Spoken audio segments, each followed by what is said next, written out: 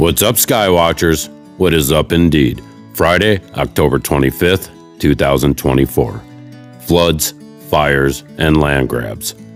Total climate chaos. A coastal storm hit northwest Alaska on Sunday, October 20th, 2024, and it did not let up until Wednesday. The National Weather Service reported water levels in Kotzebue, Alaska were 3 to 4 feet above normal high tide, and the winds were gusting to 55 miles an hour. Now, I was fortunate enough to spend 2 years living in this little Arctic village, and it holds a special place in my heart. I'm thinking about you, Kotzebue. Another atmospheric river hits British Columbia, leaving at least 2 people dead and dropping more than 12 inches of rain. And I did cover the atmospheric river and the polar vortex in a previous video. We knew this was going to happen. Now, I wish I had the radar returns for these events, but I was down for a few days.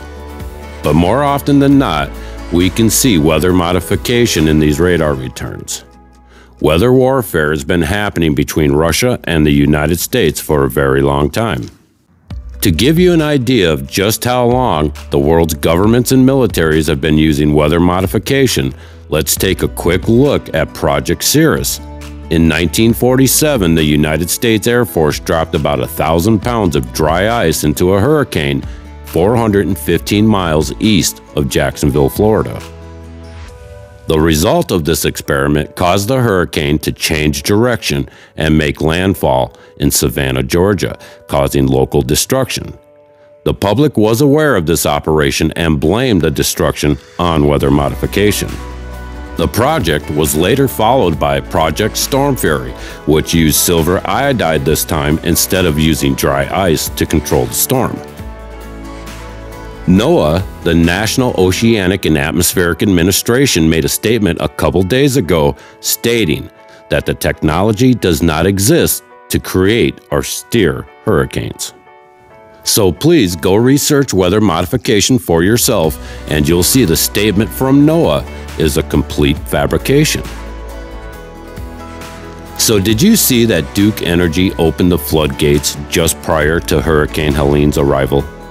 Yeah, that happened, and as a result, well, let's just take a look at the video. Bridges, roads, entire communities wiped right off of the map and thousands of lives lost. These are our families, our friends, and our fellow Americans, and it's up to all of us to be there for each other.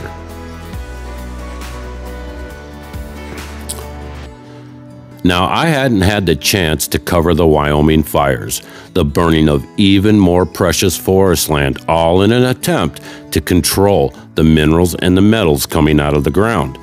And of course, I would never forget you, Wyoming.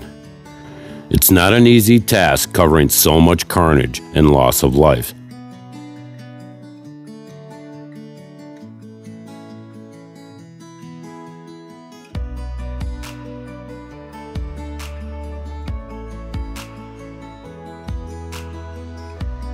And now we have a 2,000-acre fire in southwest Oklahoma near the Wichita Mountain Wildlife Refuge with 0% containment.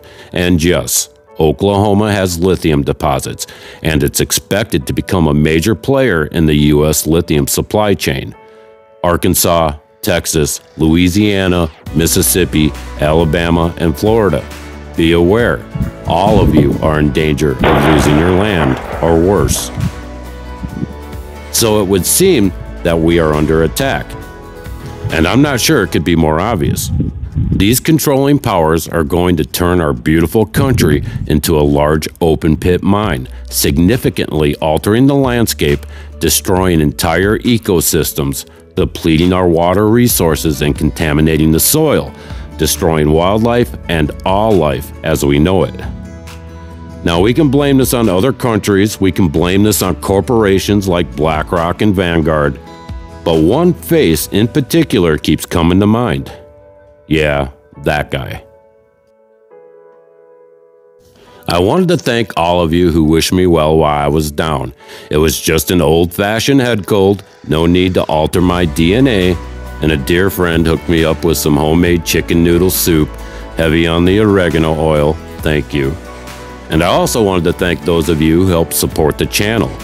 Suzanne Seymour, Kate the Watcher, S. Fabos, Joanne Millette, aka Jojo, thank you, Tammy Dennis, Crystal Wiederholt, and McPatty.